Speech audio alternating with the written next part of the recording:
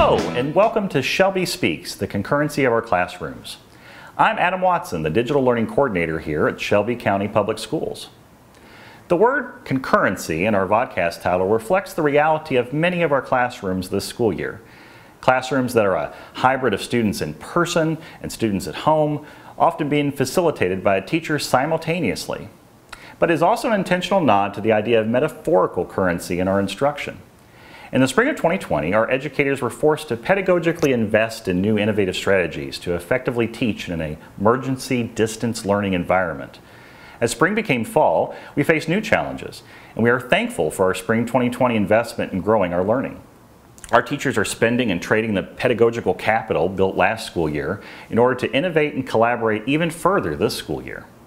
Part of that collaboration involved the creation of a district concurrent classroom Google Doc full of tips, resources, and videos where educators shared with each other how to navigate through our common challenges.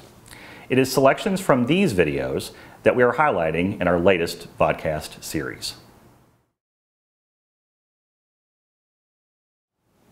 In this episode, we hear from Jonathan Kidwell and Jessica Mudd, both science teachers at Martha Lane Collins High School.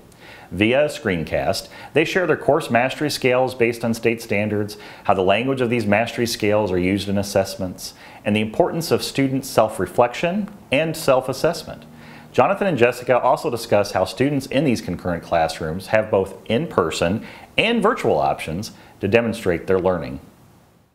Hey everybody, today Ms. Mudd and I are going to be sharing with you all a little bit about assessments, kind of give you an example of how we're using our standards and mastery scales to create these assessments, and a little bit about how we're incorporating the language of these mastery scales into the assessments so that students can really get a good understanding of what these different complex skills are that go into the standard and how they can reach mastery on those skills.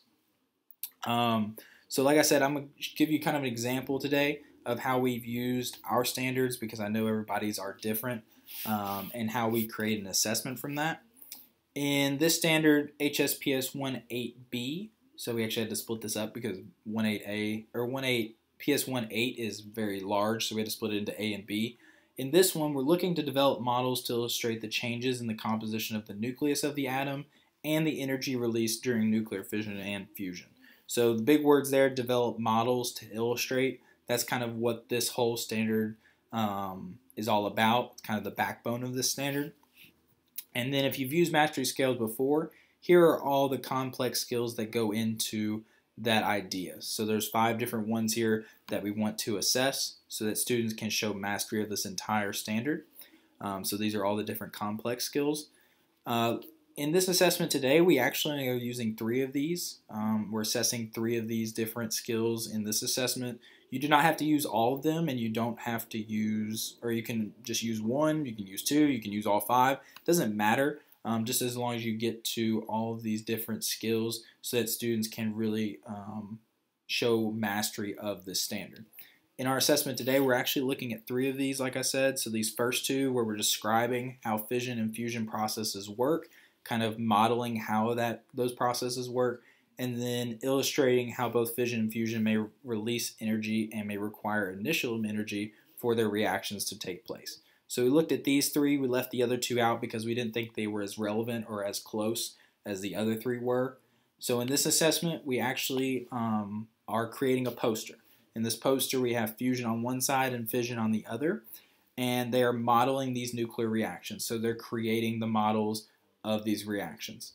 On both of the different processes, they have to clearly label and model each process, represent all involved particles and provide a clear key, represent the energy input and output of each system, and we went even a little above and beyond what the mastery scale incorporated. In ours, we had them provide a real-life example of each process so that they can describe how that process works in a real-life example. So if they're talking about fusion, how fusion powers the sun.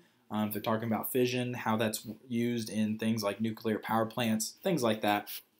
And they have to really kind of explain how that process works in those different examples. We actually found a way for students to do this both in person and virtually, with the whole COVID situation. But in person, they could even do this at home. But if they wanted to do this kind of by their artistic ability, which is something I don't have, they can create a poster, just bringing their own supplies, using that to draw out the processes and model those, label them, and write about them a little bit. So they would do that in person by hand, or they could do it virtually. They could use a graphic design website like Canva or Photoshop or whatever they wanted to use to create this poster where they modeled these processes and wrote about their information as well. So that's kind of two different ways students could do this. And then below here, so this is kind of like a to-do list. Here's the actual criteria that they're looking for when they're creating their poster. So everything that they need to incorporate, right? And if you look here, we have what you're doing well, where you need to improve on two sides. And in the middle, we have the criteria. This criteria is actually taken directly from the mastery scale. So what's in bold is just copy and pasted. So these three complex skills is just copy and pasted to here. And those are the three skills that we're assessing.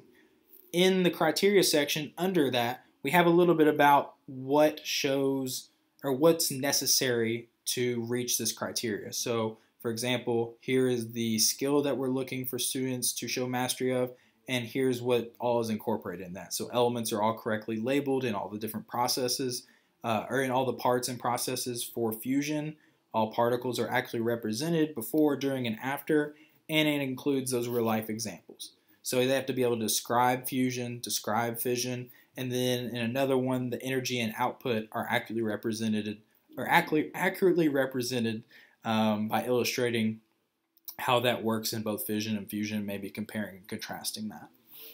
So that's what we're looking for, and then how we graded this is based on this scoring rubric down here. So a 4-level work has a model that illustrates and describes what's happening to elements during both processes and the energy and how that's changing in either the input or output.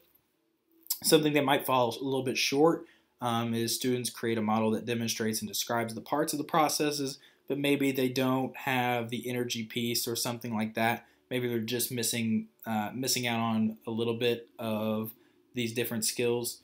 2-level work just kind of shows the basic understanding, so it creates a model that labels all the parts correctly, but maybe they don't describe it, right? Because we want them to be able to describe these models as well, so not just draw, but also understand what's happening in that image. So maybe they just create the model, but they can't really describe it. And then 1-level work, maybe they're missing something in their model or something's messed up a little bit there, then that would be 1-level work. And then 0, they do not submit, or it's completely irrelevant to what we're talking about. So that's kind of how we built our assessment and our rubric and kind of how we went about this. Ms. Mudd's going to talk a little bit about the feedback process, kind of how we gave students feedback, how we had them self-assess as well, and then the reflection piece to kind of top that all off. So Kidwell talked about how we created the mastery scales and used that specific language to create this rubric. I know everyone's mastery scales are a little bit different, but we can all incorporate the language of the scales and make it familiar to our students. So the rubric that we created, it's just a basic 1-point rubric. Our criteria is what students need to reach to receive a level 4 on our mastery scales, and we have our glows and our grows on the sides. So we've seen these 1-point rubrics. A lot of us have already been using them, but I'm going to go into how we use this in our feedback cycle. I would show you a sample, but the majority of my students completed the work on paper, and I don't have those with me currently. A big part of our feedback cycle for this assessment was having the students self-assess their posters using the rubric. So what they think they did well on and what they think they could improve on. Obviously, Kidwell and we did go through and we graded using this rubric, but before we did that is when they did their self-assessments. And so these self-assessments require students to actually read and think about each criteria in the rubric, which is going to help further familiarize them with the language of the mastery scales. It's also a really good opportunity to catch any misconceptions and make corrections before the final submission, which is going to lessen the need for remediation down the road. So our point is that we want kids to reach mastery, and if we can help them do that the first time, that's even better. Then one thing that we talked about in our PLCs after we'd given this assessment and giving the rubrics back with our glows and grows was having students do a peer assessment with the rubric prior to turning in. So not only are they self-assessing, they're also doing a peer assessment, which is always good because sometimes our own eyes, we're not catching what we might be missing and someone else might catch that.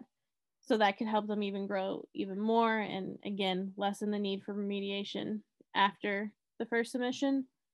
And then another thing we talked about was having students tell us why they received the score they did prior to giving back their graded rubrics with the glows and grows.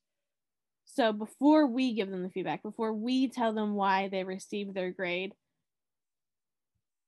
on another assessment, we want them to tell us why they received their grade using the rubric that we've given them. So this would allow students to pinpoint exactly which area they still needed to grow in regards to the mastery scale, and help them understand even more that the grades tie back to the mastery scale always, and where their knowledge lies on that scale. So I know a lot of my students had difficulty understanding that their grade ties back to something. And I think if they're using that rubric to tell us why they received a grade and give their own justification, they can understand where our justifications are coming from. And I think that would help with a lot of the confusion sometimes that surrounds mastery grading, because us as teachers really understand it, but I think sometimes students need help getting there also.